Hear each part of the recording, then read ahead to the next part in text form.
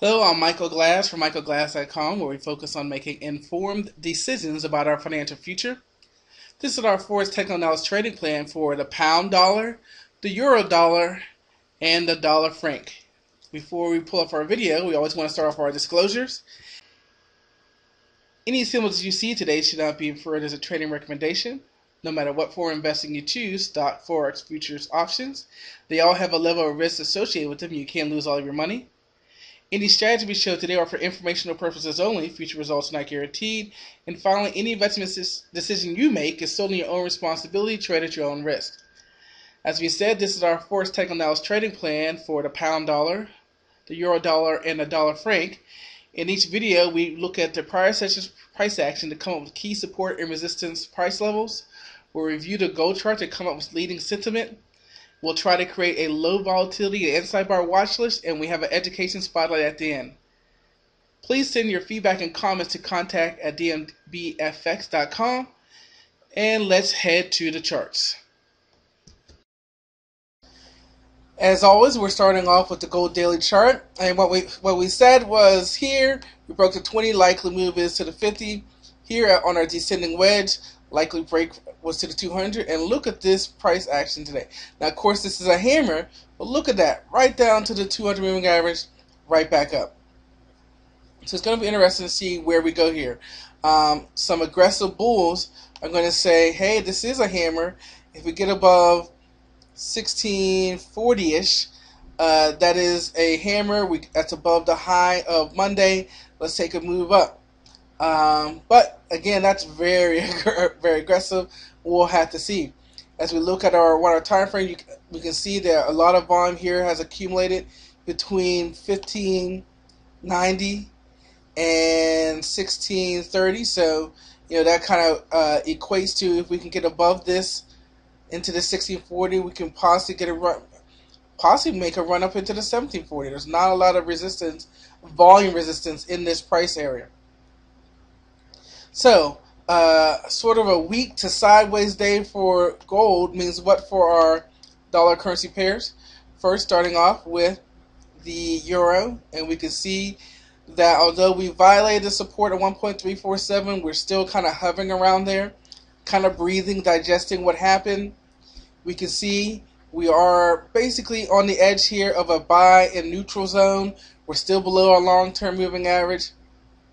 And we can see ever fractionally the euro took control, mainly because even though the euro is averaging down, the dollar, which was going sideways and up and then started going down and went sideways, at the end of the day here, really kind of fell off here. We can see that the buyers are still in control, but the sellers are getting ready to take control on this one. So, if the dollar takes control of this, we will see this pair begin to move lower. If the euro can find some strength, we'll see this pair move higher. And the thing to watch on the daily here is we can see the wicks are here. So once we get around 1.56, that's above the wicks. You can see the wicks here again. We get above that, and maybe we'll start to retest some of this action from last week. Here we are on the pound dollar. Notice that this one's already making a move up off of the bounce here, a little bit stronger. Also, we can see below our long-term moving average, it's also in a buy zone. However, what's interesting about this is it made this move higher with the dollar in control. Now that's interesting because the dollar in control should move the pair lower. We can see the pound averaging lower. We can see the dollar averaging lower. However, it just kind of went sideways. So maybe that's why, even though the dollar was in control, we got a move up here. We can see ever so fractionally the buyers in control as we are in neutral. So if the pound can move up here and take control, we will continue to see this move higher. However, if the dollar is going to stay in control, we may come back and retest the lows. Finally, with the dollar franc, we're seeing we've entered the new price action range. We've gone sideways here for 3 to 4 days. A lot of volume here. That's great. And we can see what we probably want to do is start to see this price action right in here around 1.9. If we get below that, That's where we could start to retest the 200 moving average here on the daily. So I'm going to come back in here and put this in here at about 0.9. Let's see. That's a little bit lower. Otherwise, you can see the choppiness here. We are in a neutral zone. We are above the long-term moving average now. We can see that Frank took control, which is causing the price action to move down. However, they're snaking. We got some parallel action, which is why we have the consolidating over the past couple of days. Frank moving down, but beginning to go sideways, a little bit up. And the dollar kind of going whippy, which is, again, why we're seeing this whippy action here. And we can see ever so slightly the buyers have taken control. As we come to our watch list today, we're starting off with our low volatility watch list, which is our 1 hour time frame using Bollinger Bands. For that, we're going to continue to watch the Aussie dollar as it continues to consolidate within a range. For our inside our watch list, watching Monday's range as compared to Friday, and we can see that we were watching the dollar yen. As we come to our education spotlight, we continue to talk about trading plans and what should be components of it. And we talked about that having a trading plan helps us overcome our fears.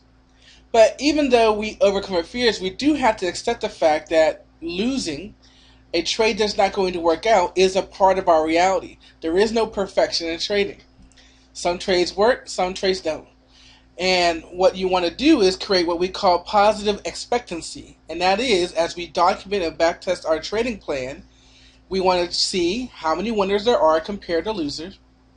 And based upon your risk tolerance, your stops, you want to make sure that your wins are outweighing your losses. There's nothing like one loss wiping out 3 wins. So that allows us to accept the fact that losing is a part of our trading system and that we have to account for losses. And then we have a part of our tutorial where we talk about the actual business plan, and you have to factor in, your percentage rate. But again, that allows us to understand, accept, and believe the fact that all trades will not work, and we factored in or we priced in so that our wins continue to outweigh our losses. You can find us on Facebook, YouTube, and Twitter.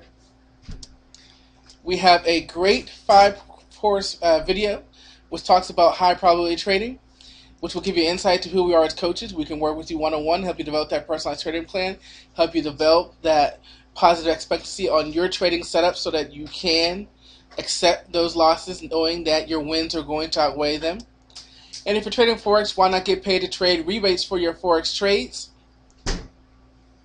And finally, if you want signals, we have that for you also. A bunch of providers, find the one that matches you, your risk tolerance, your trading plan, have it traded automatically, or get the signals to trade them for yourself. Because in the end, it doesn't make a difference about your indicators or your trading system if you can't pull the trigger because you're scared to lose. Losing at some point in time is a part of the game, or as we say, it's the cost of doing business. Thanks, guys, and I'll see you next time.